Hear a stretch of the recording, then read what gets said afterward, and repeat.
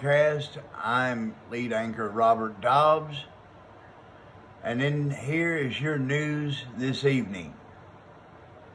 Reverend Vanetta Lewis is hoping she can meet her goal for the second annual No Child Home Alone for Christmas, a gift drive for children of incarcerated parents or parents killed in what she says is senseless violence.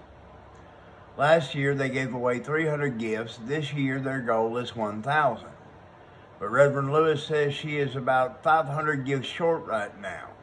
She wants to give them out in just 8 days. She says her group, Keeping Every Vision Alive, can accept money to buy gifts for kids, but she says there's something even better.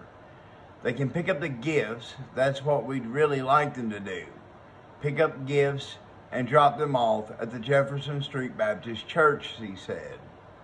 Reverend Lewis admits hers is a big goal, but she says children who have already been through so much are worth it. If you'd like to donate, you can drop off gifts at the Jefferson Street Missionary Baptist Church at 2708 Jefferson Street in Nashville from Tuesday to Thursday, 10 a.m. to 4 p.m. or call 615-237-1110. The gifts will be given away on December 18th from 10 a.m. to 3 p.m. Several other organizations are also collecting presents for kids this year. Youth Villages is handing out gifts of 2,500 children who have experienced trauma, abuse, or neglect. It still needs gifts for about 150 kids.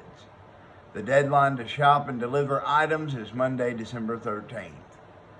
The Mason Strong Toy Drive is collecting toys through December 11th. Mason Biddick was born with a birth defect of his abdominal wall. He's been getting treatment at TriStar Centennial Children's Hospital. You can donate gifts on December 11th from 5:30 p.m. until 8 p.m. at 753 Eldon Lane in Nolensville. That is Mason's grandparents' home. The gifts need to be unwrapped and unopened. And you can find their Amazon wish list on newschannel5.com. And in other news, severe overnight storms caused widespread damage in Middle Tennessee. West and Middle Tennessee were hit by 2 lines of severe weather Friday night and into Saturday morning.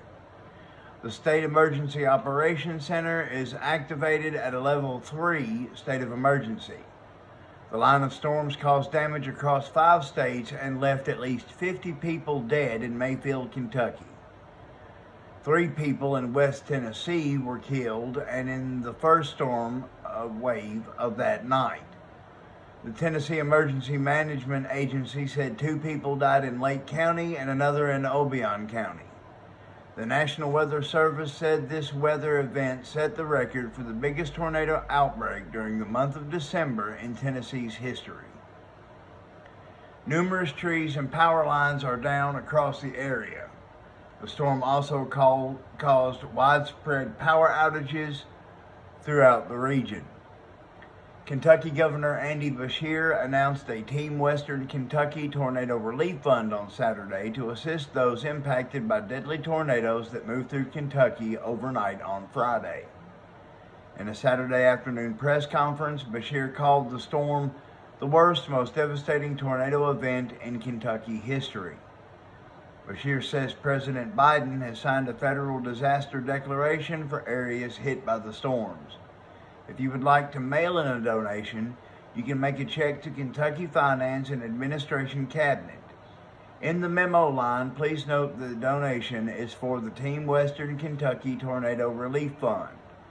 Send the checks to Kentucky Finance and Administration Cabinet, 200 Merrill Street, 5th floor, Franklin, Kentucky, 40622. Additionally, Beshear encouraged people to give blood and asked people to stay out of hard-hit areas and leave the roads clear for first responders. And now let's get a check of your late evening forecast with Chief Meteorologist Laronte Barbie.